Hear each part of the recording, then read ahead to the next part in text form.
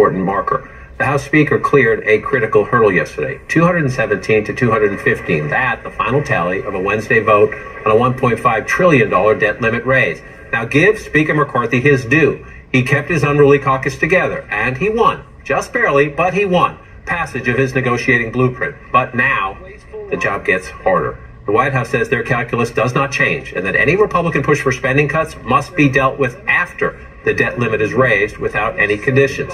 With me in studio to share their reporting and their insights, Sungmin Kim of the Associated Press, Tia Mitchell of the Atlanta Journal-Constitution, and USA Today's Francesca Chambers. And let's start with the Speaker. Again, this plan goes nowhere. The Democratic Senate won't pass it. The Democratic President won't sign it. But it is a negotiating blueprint, and it was a big test of loyalty within the Republican family to the Speaker. He says, I win. It's up to you, Mr. President. You said at the very beginning we had to show you a plan, even though the Democrats have shown no plan. Not only did we show you a plan, we're the only ones to pass a plan. So I think it's up to you now. Whether the economy goes in any trouble, it's you, because the Republicans raised the debt limit. You have not.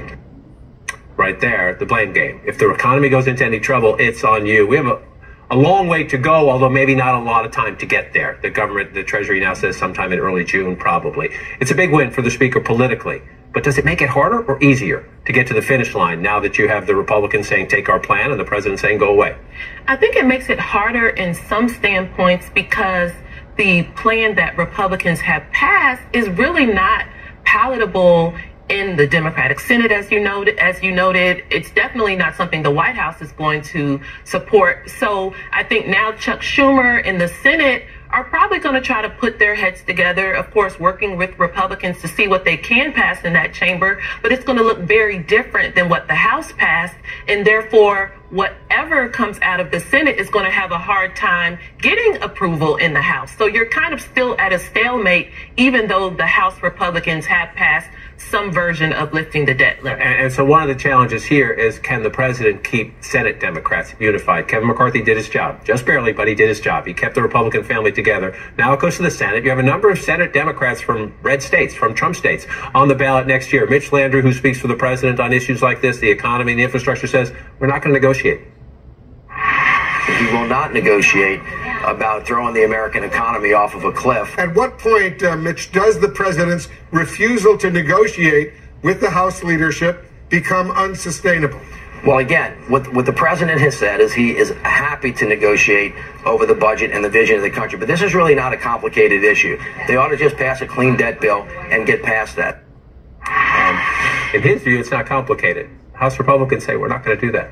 The White House has tried to present this as some fringe and extremist Republicans wanting to pursue this route. But we heard last night Mitt Romney say, and he's certainly, no extremist Republican, say that he thinks that there needs to be a compromise on this issue. And that's what you're hearing from the centrists. You have someone, you were mentioning Democrats. You have Joe Manchin, who could be someone that you would want to look at in this conversation as well. The president has made it clear that if they want to get rid of things that he did in the Inflation Reduction Act or anything that's on his agenda, that those things are off the table. He's not going to revisit that. So I think to Tia's point then, all right, what else are you willing to compromise on? And so we're at this moment where this has been done. In the White House position, you get it historically. They say this has always been done, no strings attached. And then we talk about spending cuts in the budget conversation. It's happened 78 separate times since 1960. 49 times under Republican presidents, 29 times under Democratic presidents. But here's the issue. As Rahel just said, the economy is not performing as it normally does. There are surprises all the time. Why should our politics be the same, or should they be the same? The White House position is they should be the same. Listen to this from Ken Rogoff, a very noted economist. It affects everyone getting Social Security checks, debt holders. I don't even know where to stop. You can get hyperbolic about how bad it will be. I would just say I don't want to find out. So you have he's a Democratic president. He's a president up for re-election. The U.S. economy is at risk here. The global economy is at risk here. And I would argue his re-election campaign also at risk here, even though he insists and they believe they can get Republicans to take the blame. So do we do this differently this time, or do we stay locked into this, you go next?